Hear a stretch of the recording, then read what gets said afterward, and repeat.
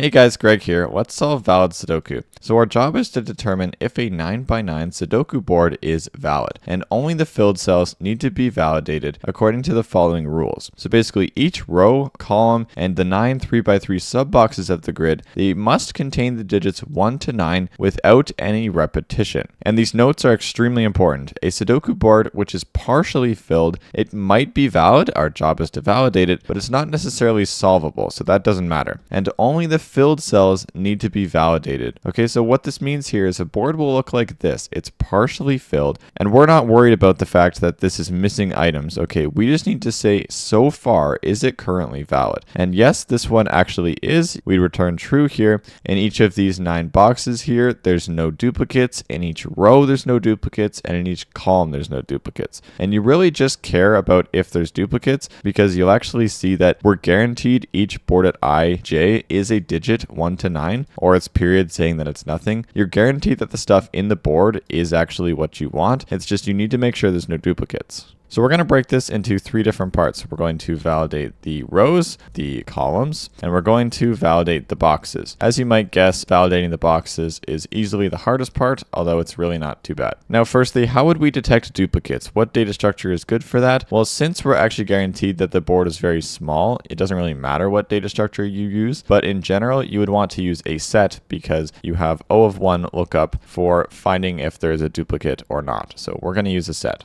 So we know that the board is 9x9, so we'll just do for I in the range of 9. And then this is going to send us through the rows. So this is going to basically say, okay, this is the first row, second row, third row, and so on. Now, we actually need to check each row. And so we need a set, at least a default set S, for every single row, okay? Because when you hit a new row, you want to use a new set to make sure there's no duplicates there. So we'll make an empty set, and then we'll say for J in the range of 9, I is going to go over the rows, J will go over the columns, so we'll see every single board position here, one row at a time. We'll say that the item we're looking at is the board at IJ, and then hey, if the item is in the set S already, well then we can immediately return false, because that means you had a duplicate. Now otherwise, if the item is not a period, because you don't want the period in the set, we don't want to put that into the set, we want to just ignore it, you want to s.add the item. And that's really the trick for all of these. In fact, I'm actually just going to copy and paste this for the columns because it's extremely similar, okay? You would say for I in the range of 9 and for J in the range of 9, you access the item as board IJ, but we can actually just access board JI. Effectively, you look at one column at a time. Now the boxes, there's different ways to do this, but I feel like the most intuitive way is to have a nested for loop for each of the starting positions. So here, a box is basically this stuff. And so there's always this starting position of the box, which is the top left. Here, this is 0, 0. If we go over 3, it's going to be 0, 3. If we go over here, 0, 6. And then if you go down 3 rows, it's going to be 3, 0, 3, 3, and 3, 6, 6, 0, 6, 3, and 6, 6. Okay, so we're actually just going to get those. We'll say starts is equal to the list of all of those positions. Okay, so now we have the starting positions, but we need to keep running this loop that uses the start position, and it's going to go over just the position of the box. We'll say for I and J in the starts. Now we need to do this loop to go over the box, which is why we need our set here. So we get S is equal to our set. We'll do for row in the range of, well, we want to start at I and we want to go until just I plus 3. Okay, remember this is always exclusive. It's going to do whatever I is and then the next 2 indices after that. And for call in the range of J to J plus 3. Now we can do exactly the same code, except we get item is equal to the board of each row and column. If the item is in the set already, we know we can immediately return false. Otherwise, as long as that item is not equal to a period,